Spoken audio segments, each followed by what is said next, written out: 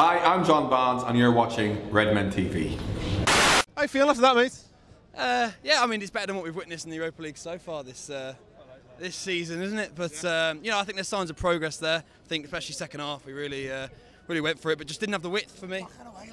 We didn't have the width for me. We just, you know, we need Jordan Ibe, I think. The crossing's not quite there, is it? With how many balls we put into the box that are just not on the money? Oh, hundreds corners. We're shocking from. We are just. It was noticeable. There was a point where Lallana took a corner and about 5 people within listening distance went, "Beat the first man, lads!" Yeah. And he fucking twatted it as hard as I've ever seen him kick a corner in his life. And I went, "Hey!" So yeah, better the corners, better the crosses. Yeah, definitely. We need better delivery into the box.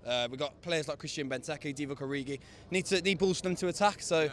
I think James Milner's been quite disappointing with delivery so far this season. But do you feel confident we're going to get out the group? What is it? 3 points from 9. I don't know, because you know, Kazan's not an easy place to go. Sion's not an easy place to go. Bordeaux at home. So I'm not asking if it's easy. I'm asking, do you think we're going to get out the group? Yeah, I think so. Second. Yeah, you never know. But yeah, no, I hope so. Nice one, lad. Nice one, mate. Cheers, mate. Hello, welcome to Redmen TV. Outside Anfield, Liverpool drew 1-1 with Rubin Kazan in the Europa League. I really enjoyed that game in a really perverse way.